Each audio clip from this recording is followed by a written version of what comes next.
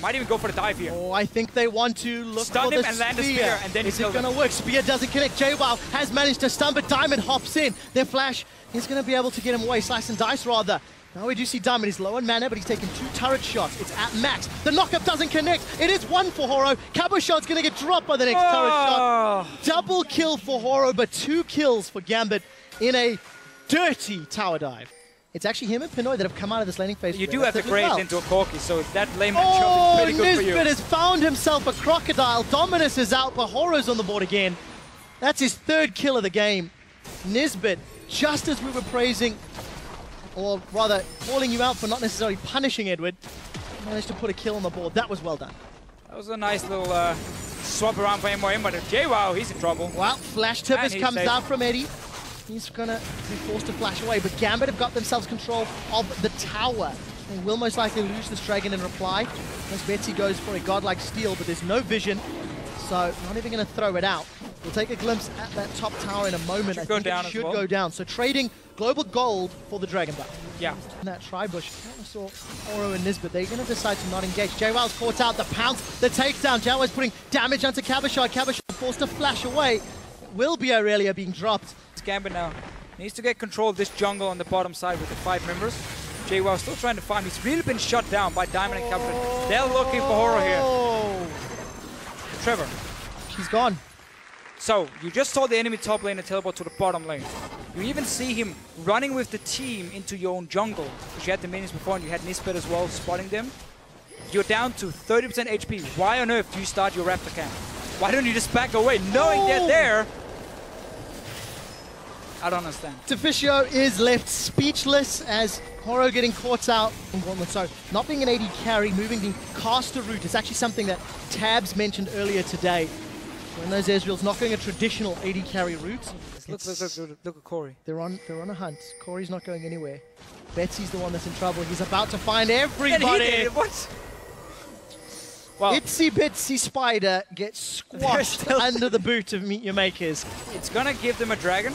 That's great, but those wards itself, because you have to push all the way into this inhibitor turret, shouldn't be the tactic for Gambit. It's real.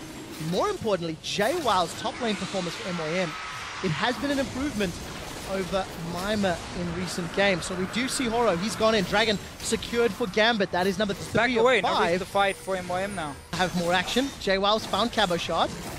And she's veiled pop. There's a lot of tankiness and a lot of trading back and forth. We do see Horo's caught out by Betsy and Pinoy. Now JWoww, he decides he wants to fight. Eats a javelin toss. JWoww, you've totally gone the wrong way. And Pinoy finds a kill.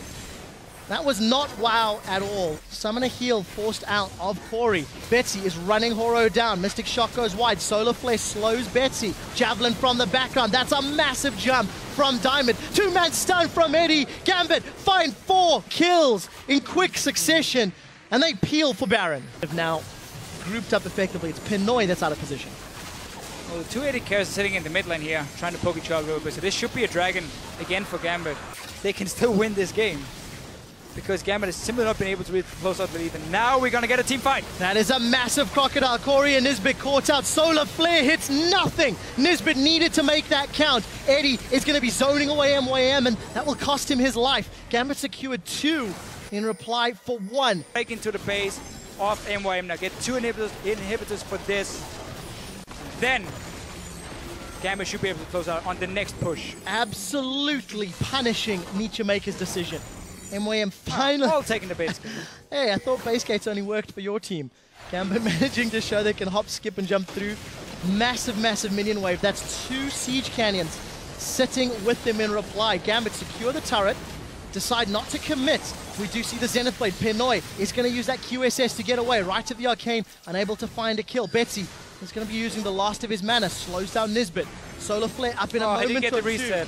JWoww unable to find the target. Didn't manage to kill the minion in return. So Gambit get an inhibitor. They get 2 turrets. Objective the dream. This is actually MYM's chance of coming back in this game. Not anymore. It's not Deficio. MYM have got destroyed. Nisbet with the late Solar Flare. They're in full retreat. Horo is out. Nisbet is out. Gambit looking for more. Mr. Rolls got no mana. Mystic Shot does not manage to connect. Betsy flashes. Does get the second last tick of mana working out to get Mr. Rolls. Betsy continues the chase. Diamond is now running down Corey. He pounces in, doesn't find a target. Corey sidesteps the stun. Betsy eats the missile barrage. Gambit have peeled away. They don't want the dragon. That's a two-man stun from Eddie. Gambit are going to look for the Nexus. They've got the minions in the top and the bottom wave as well as the middle wave. And they are going to lose Betsy, but it's not going to matter. 30 seconds, 50 seconds, 60-second death timers on the side of Meet Your Makers. And Gambit, it's not been pretty, but it's going to be a win. That's 4 games in a row for Gambit after losing their opening 5. I think it's very clear that they were just missing a bit of the shot calling here. Nick often provides. He's a very smart player, but a win is a win. You have a sub for this week as Nick is out sick. Gambit, while they can't be happy about the game itself,